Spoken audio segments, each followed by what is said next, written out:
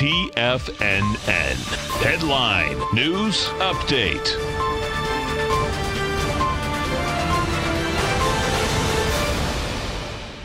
Hi everyone, Basil Chapman, the host of the Tiger Technicians Hour, coming up straight after this TFNN market update at noon. Dow's at 25,963, down 94. It was down deeper a little bit earlier on, and it's trying to come back here. Now let's just look at this chart. You see the way you're moving to the right here?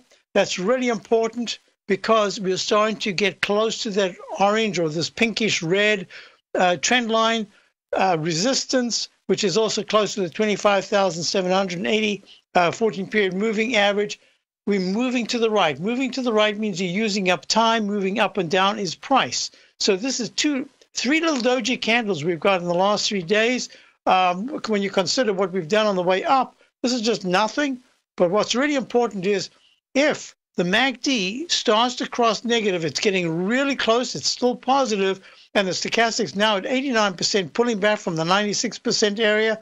And we'll be watching that because if these three parameters are taken out, that is the price at supported about 25,820, and the MACD and the stochastic turn down, finally you've got something that says, okay, now we can start that very choppy period. Let's go to the S&P. The S&P right now is at, it's down a little bit. It is down 6.75 at 2787. Same thing, moving to the right. Sitting on the 9-period moving average, the test will be 27. I think that's 62, which is the 14-period moving average. Here, the MACD is just about to cross negative, but it hasn't. And the stochastic in the daily is at 88%. Still good, but starting to turn down. The QQQ, if I can just press that button correctly. Yep, QQQ. There, the technicals are starting to deteriorate a little bit more, but the price is holding very well. It's down 62 cents to 173.10. Watch closely because if it starts to take out the 170, I think it's 170. Yeah, closes under 170. That'll say, okay, now we can start seeing that choppy, maybe slightly lower highs, lower lows. And we'll go to the IWM quickly.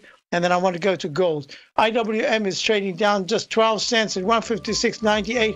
It's had a little more determined pullback, but we're watching this very closely. Gold is down and the dollar is holding steady. So we'll be back straight after this.